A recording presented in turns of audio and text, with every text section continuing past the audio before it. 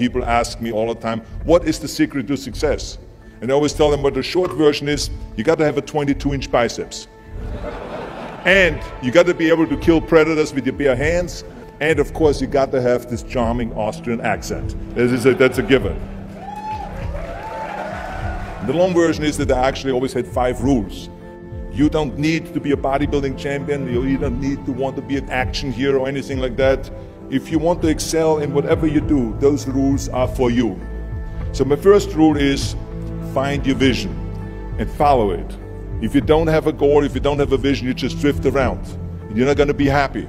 I grew up after the Second World War. Austria, right along with Germany, lost the Second World War.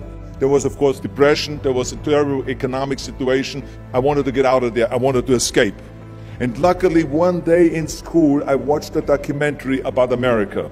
I knew exactly that is where I wanted to end up. The question was just, how do I get there? How do I get to America? No one had the money to travel or anything. But one day, I was fortunate enough to see a bodybuilding magazine.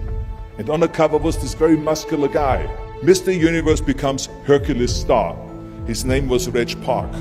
I read the article as fast as I could, learning about how he grew up in Leeds in England, poor, and how he trained 5 hours a day, every single day, and trained and trained and trained, and then he finally became Mr. Great Britain, and then became Mr. Universe. And then he won a second Mr. Universe title and a third Mr. Universe title, and then all of a sudden he landed in Rome in Cinecittà, doing Hercules movies.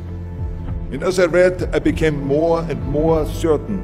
I had that vision very clearly laid out, to be a champion on that same stage where he won the Mr. Universe, and then to move to America, then get into movies. From that moment on, everything that I did, no matter how hard I had to work or how much I had to struggle, it didn't matter, because I knew what the purpose was, and I found my passion.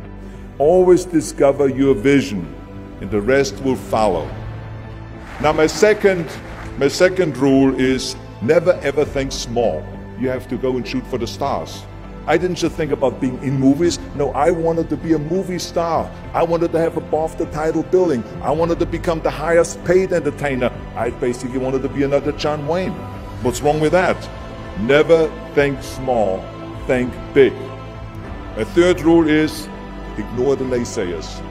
I think it is natural that when you have a big vision and big dreams and you have big goals, that people are going to say around you, I don't think it can be done. I think it's impossible. I mean, it started right away when I was 15 years old and I became a bodybuilder. Right after the top when I said, I want to be a world champion in bodybuilding, I want to be Mr. Universe. They immediately said, are you crazy?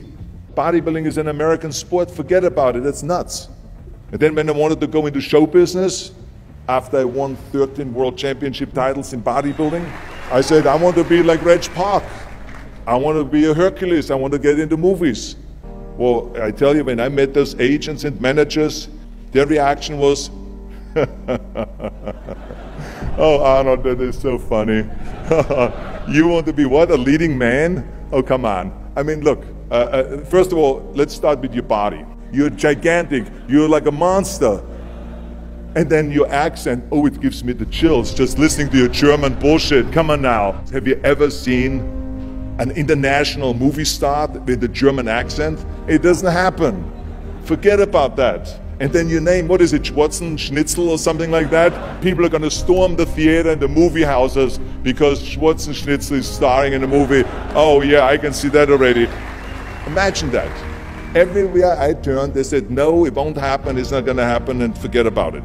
Luckily, I did not listen. I started taking acting classes, English classes, even accent removal classes. I ran around all day saying lines like, a fine wine grows on a vine. All of a sudden, I got a little break. All of a sudden, I got a TV show, a little part. Then another little part, and then Pumping On and Stay Hungry, and then of course I landed the big role of Conan the Barbarian. So finally I got the big break. And you know what was so interesting about it was the director said at the press conference, if we wouldn't have had Schwarzenegger with those muscles, we would have had to build one. And then when I did Terminator, James Cameron said, the "I'll be back" line became one of the most famous movie lines in history because of Arnold's crazy accent, because he sounded like a machine. So as you see, everything that the naysayers said was a liability became an asset. Ignore the naysayers. The fourth rule is work your ass off. You never want to fail because you didn't work hard enough. It doesn't matter in what area you're in. No pain, no gain. Listen, when I came to the United States, I remember that I trained 5 hours a day, every day, and I was managing a construction business, and I was a bricklayer, and I went to college also, and I took acting classes from 8 o'clock at night to 12 o'clock midnight. Every day I did that. Work your butt off. That's what I always believe. No matter what you do, work, work, work. And my fifth and last rule is, don't just take. Give something back. Tear down that mirror that makes you always look at yourself. And you will be able to look beyond that mirror, and you will see the millions and millions of people that need your help. And this is why I tried to take every opportunity that I could to give something back. I started training Special Olympians. I started after-school programs for the most vulnerable children, for inner-city children, to make them be able to say no to drugs, no to gangs, and no to violence. We all can create change, whether it is in our neighborhood or in our local schools, because the bottom line is, it is up to us. Have a vision. Think big. Ignore the naysayers. Work your ass off and give back and change the world. Because if not us, who? If not now, when?